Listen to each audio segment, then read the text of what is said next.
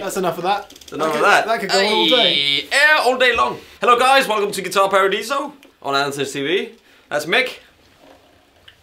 That is a guy with a couple of broken ribs. Thank you very much. Pete's got broken ribs. Yeah. Don't do that, kids. Don't go soft playing with your kids because it's gonna end in tears. I wasn't crying, mind you, but it's not nice to hear any of your body parts go snap. Snap. Yeah. Inside. It's like having a car crash. That noise when a bit like our jam. A bit like the jam just now, but that's not the. It's definitely not any of the equipment's fault, is it now? No. So there we are. What are we looking at? Blackstar Artist Series amps. So Blackstar, immense success story as we all know, launched nearly 10 years ago, 9 years ago, and unusually for an amplifier brand, in fact any brand in the MI world, you know, most of the stuff was made in the 50s and the 60s, and those are the brands that endure. So to come along and make such a massive entry into the market, Blackstar has been phenomenally successul. Yeah, it's really almost 10 years, 9 years, 10, almost 10 years. I know, you were in your 60s at the time. At that time, probably about 60... 61? Yeah, just about. Yeah, it was a good year. Yeah. So Blackstar launched with a series of point-to-point hand-wired amps called Artisan. And since then have really been very dominant in the lower to mid-price range, huge range of digital amps. Recent years. Yeah, the Venue series, valve amps, all in that kind of low to mid-price bracket. Artist... It's a new amp. Sort of bridges the gap, really, between those low to mid-price amps and Artisan.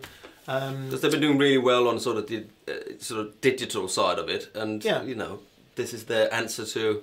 Yeah, and I guess let's sort of get some tubes back into... A response to what's happening in the market. Obviously pedals are super popular, people like to have lots of analog pedals, so these are valve amps, don't have a huge amount of gain built in but break up nicely when you push them, and are designed to work really well with pedals. So 15 watts, 1x12, 30 watts, 2 6L6s, 30 watts, 2x12, also 2 6L6s. More headroom. Yeah. As you can see, a little bit bigger. Bigger power transformer, all that kind of things, I would imagine. Yeah. So, yes, 2 channels. In fact, I have a little thing here which sits on top of the amplifier. Exactly. And I can tell you, channel 1 is very simple. It has just a volume and a tone control. We'll do some details so you can see. And that volume control, I think I'm right in saying, Hang on, I'm just going to test this because it's important to do these things, Pete. It is important to do these things, kids. Yeah. So there's just a volume and a tone, connects straight to the master volume. There's no other volume there, so the more you push it, the more overdrive you get, but it's not a huge amount of overdrive. And it's voiced kind of with a fair bit of mid in it, which we'll do in a minute. Yeah. Channel 2 has more in the way of tone control on board. You've got bass, middle and treble, and Blackstar's ISF, Infinite Shape Function Feature. Infinite shape feature. An American flag and a British flag on one side on here. So global tone control, very easy to use. So a bit more tone tweaker in channel 2, and it's got a much less mid-push sound. It's a more, dare we say, Fender-y kind of sound. We dare say that. In fact, Peter, why don't you play instead of me talking like a... And you, shall I do Tele or Strat? We know a Strat. Shall I do a Strat? Do you mention the cabinet is made of a... oh yeah, it's... birch ply, lightweight. So on quite a lot of lower end to mid price amps, you will find things like MDF cabs. This is a finger jointed birch ply, and it's nice and light. And I personally think, if I'm allowed to express an opinion, you can. I like guitar amps made out of plywood. Mm-hmm. Yeah. And cabinets. I think it's the right sound for a guitar speaker. Anyway, G chord, Mick's favourite G chord. Channel 1. Clean sound comes out.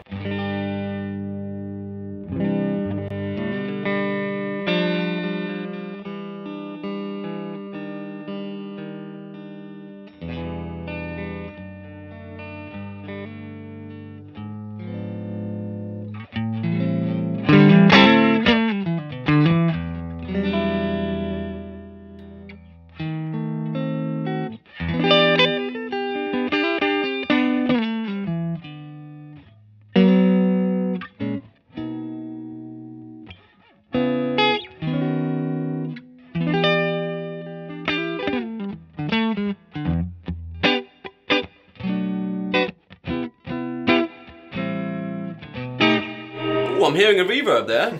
Maybe we should explain about the reverb.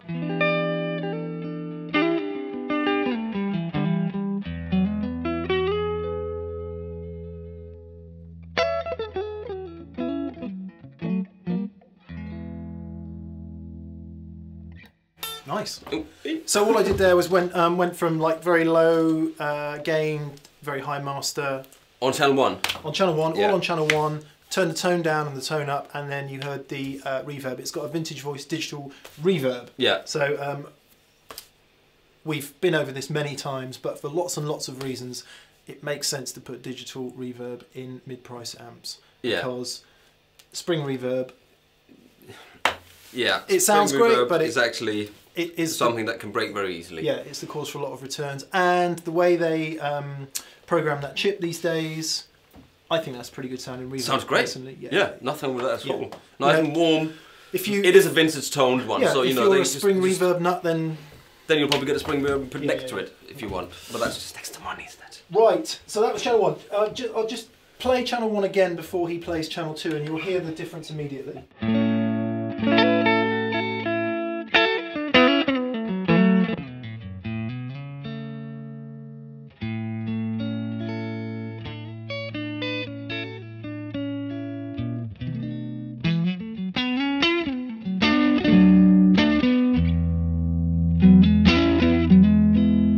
That's nice, I like that.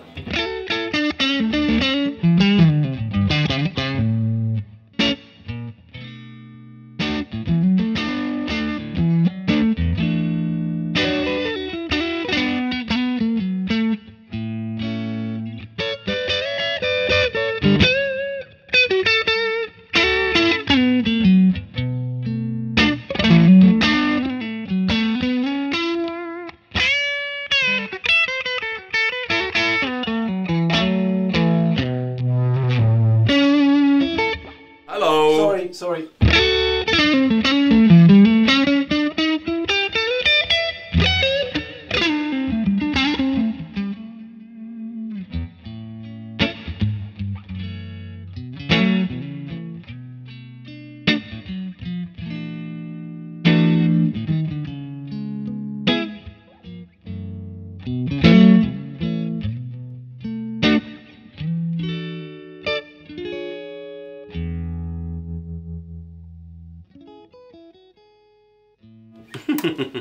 There was a bit in that where I managed to turn the master volume up instead of the reverb and nearly killed us all. But Yeah.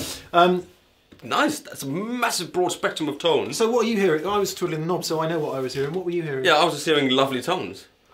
But I was hearing from one sort of from what were you turning? Because I can't see what you were doing. So, but it was kind of from a thinner kind of spanky kind of tone to a fat sort of nice rounded, lovely reverb. Yeah. Again, I was just yes, I was messing around with the reverb, but just exploring that kind of the range of gain and compression in between having the. So on this one, you've got another volume control. So Okay. channel 2 has a separate volume control in addition to the master volume. So if you push the gain and the master all the way, the gain and the volume all the way up, have the master low, you get a really nice kind of. There was a crunchiness to it, wasn't it? Yeah. Kind of bite on the and you pick in. It's kind of a bite. Yeah, should be good dynamics, plenty of compression, Yeah. nice bit of vintage style overdrive. Conversely, master all the way up, volume down, gain kind of in the middle, and it's just really a lot of punch. Yeah, and there's a no lot of pedals at all. attack. Yeah, we haven't got onto pedals yet. Exactly. And so again, I'm going to express another opinion here. Go for it.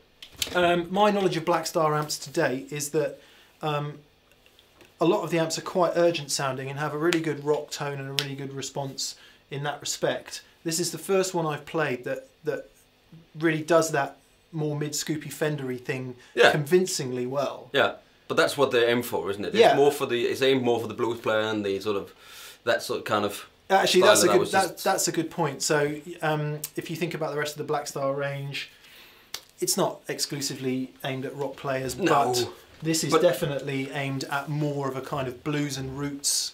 You get inspired player. Things and manufacturers tend to get pigeonholed within a kind of in one thing, and Well, also, but we're not just that. You know, if you put a load of gain in an amp, chances are people are going to use it, and there isn't a huge amount of gain in these amps. No, that's and, very clean.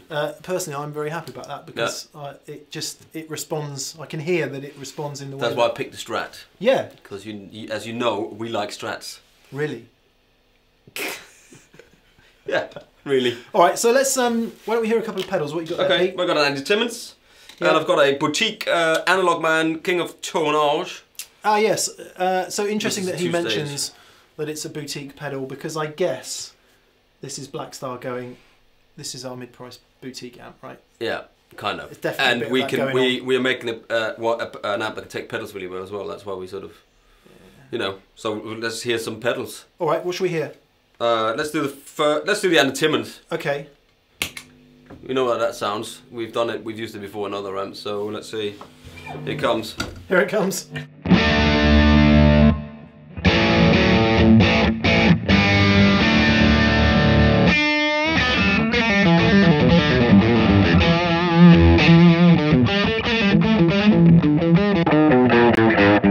What happened there? Just to explain to the viewers what happened. I'm switching between channel 1 and channel 2, and what you'll hear is how much more mid-push there is in channel 1. That was certainly more misput. I'll keep playing.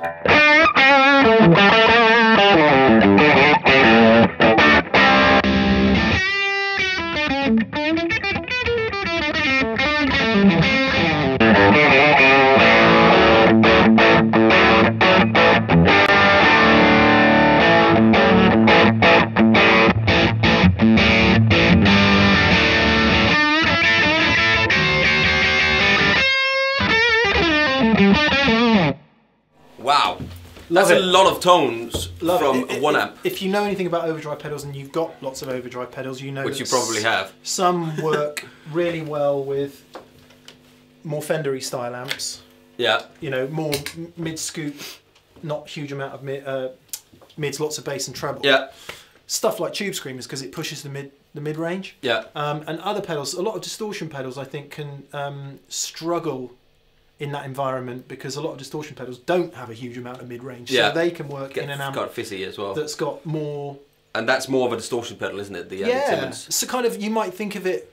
I mean, it's not exclusively Vox, but Vox is definitely a world where the mids are very different than they are in the Fender and Marshalls, of course. Yeah. So having that option of one more mid-pushed channel and one more mid-scoop is great because immediately I'm there thinking, right, I'm playing rhythm, I've got quite a scoopy sound and I'm going for a lead. And also, that's switchable. Yeah, because most people will go, Channels. I'll do me rhythms in channel 1 and use channel 2 for lead. Yeah. My brain's already the other way around here. Yeah. But it depends, you know, it depends. Well, you can do whatever you like. I'd like to hear a Telecaster, We can do that. So what we discovered when we were just setting up, not entirely sure how well this will come across on the video, but they are very much a similar voice. Yeah.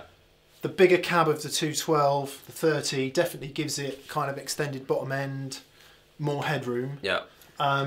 The 112, it's still a good size 112 cab actually. It's like a wide body 112, not like a really super compact. So there's still a lot of bottom end coming out of this. But anyway, let's so Telecaster into the 15. Yeah, and this is channel 1, and I hope, with my little Voxy brain on, I hope it's going to sound. It's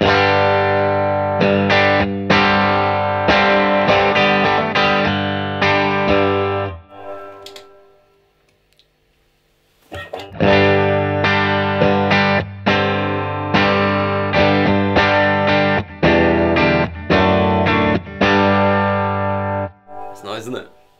You like that? I can see he likes that. I can see it. Yeah, I mean there's a lot of mid-range there, but that's what's going to get you cut through. Yeah. Can I have a little bit of yeah, that might be too much, but push the level a little bit.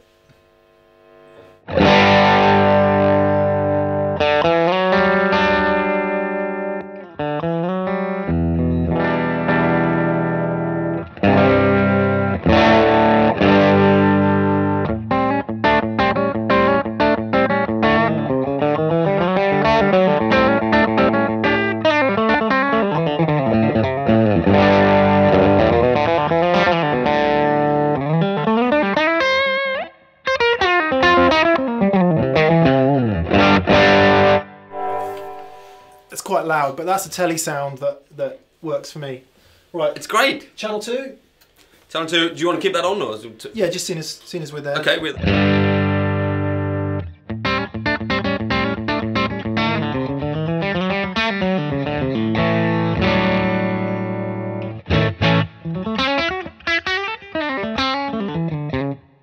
It's really funny because again, as in some of the other episodes of Guitar Paradiso and Andertons TV. I prefer the lesser watts. Yeah. With 112. Yeah. And I do that again. I personally, I think I prefer this sound. Yeah. Maybe it's because you're playing, or I don't know what it is. but you know what I mean, though. I really like that sound. It's a cool sound. It's a very cool sound.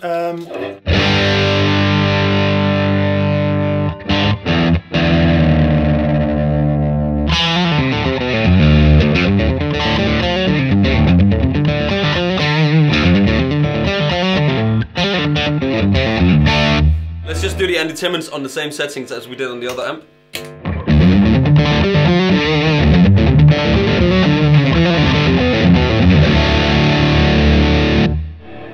Wow, that's cool, isn't it? For a 112 combo, there's a lot of bottom end coming out of that, and it's holding on to the kind of integrity of the sound. I'm personally not a fan of 15 watt combos, because every 15 watt combo that I've had, once you get it to that level, starts to fart out and the speaker starts going, and that's great. Some people really love that sound. That is a 15 watt combo I could work with. I don't think I've ever had a 15 watt combo. I've had 115 watt, 50 watt combo. Right, so that was a quick blast on a telly. Yeah. There's something else we started as we kicked off. I'm just going to switcheroo a couple of things around here. If you could, is that your lead? Yeah, that's my lead. That is your lead, isn't it? Okay, right. So you want to plug yourself in here so we can do some A/B testing. Well, no, I just want to show you. So this is Pete's 335. So I've got on the floor here a big bloom pedal, which is the Dumble style pedal. So and also a full tone Plimsole. So we're going to be, there's a little bit more gain than we had out of the King of Tone, not as much as the Angry Charlie. But so here's the basic sound. Delay. Yeah, I got the delay on. Turn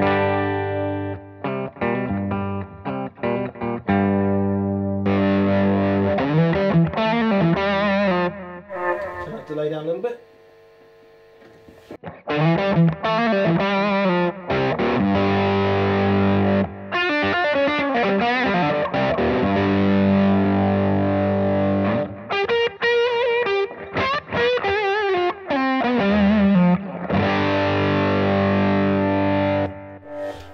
That's nice, isn't it? I just think that's an really A good. sound. Yeah, and it's not completely ear-bleedingly loud. Well, let's just hear the same sound in channel 2, same pedal, so I think I know what to expect.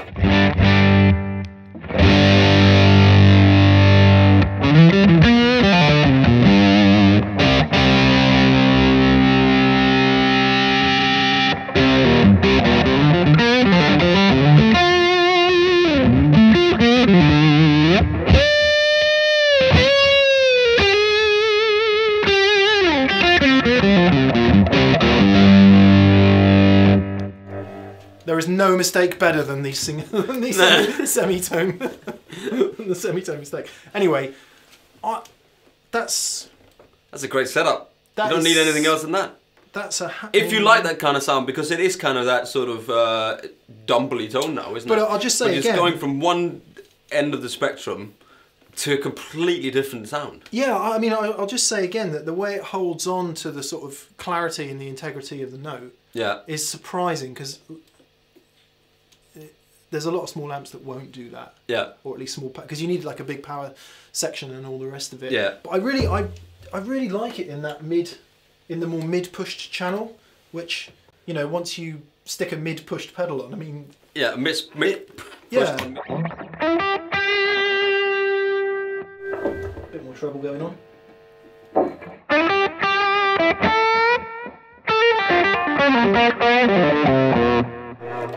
Turn the delay off just so you can hear it.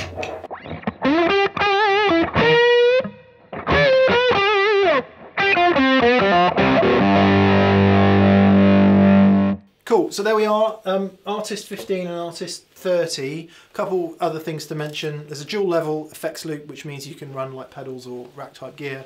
There is an emulated line out, so you can plug straight into a board.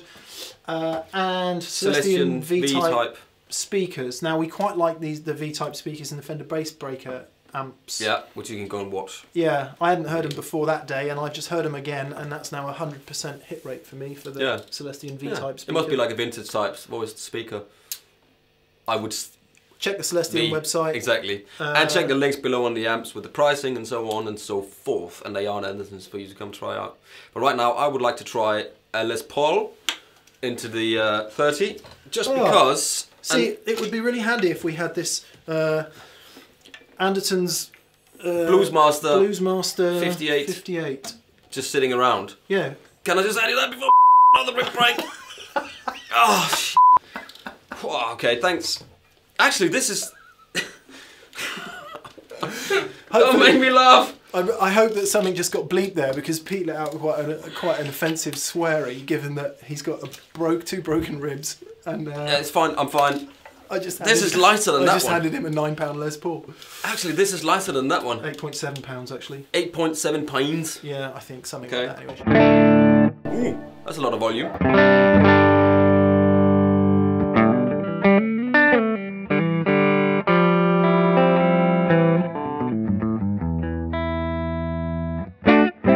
This neck is ridiculous on this guitar, isn't it?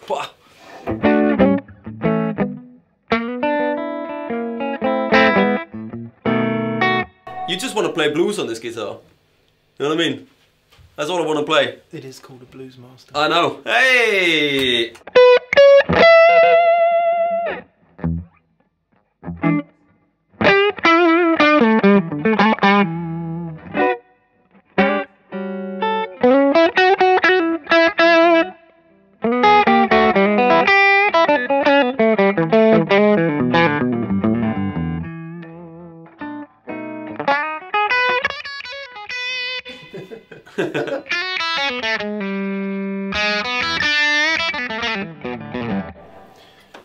I'm just gonna remake the point that some overdrive pedals sound really good into a mid-pushed amp and some less so. Yeah. So that the mid-push side of that. But that's really also a guitar thing. Really, because that's also is a guitar thing, isn't it? So.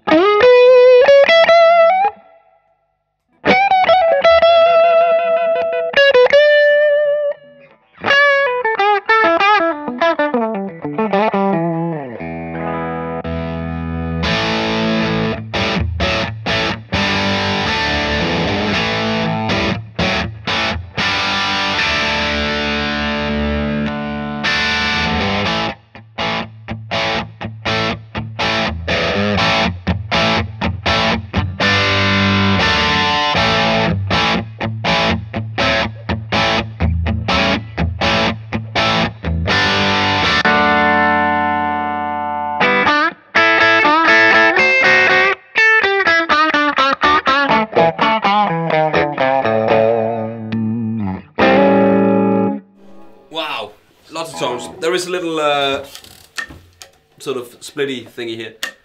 What? You like that? I'm sort of struck because you come to a mid-price product and you go, yep, I know what that's going to sound like, and then all of a sudden I'm surprised at how transparent that is. Transparent. Yeah, because what it's done is it's made the Strat, the Tele, and the Les Paul really sound, you know, like a Strat, a Tele, and a Les Paul. Like those guitars. It doesn't have this kind of. Some amps, you know, they tend to put a sort of blanket over the whole sound, and it just ends up homogenizing everything. Yeah. That, especially in that sounds funky like position, it's just. Well, this one here. Ace.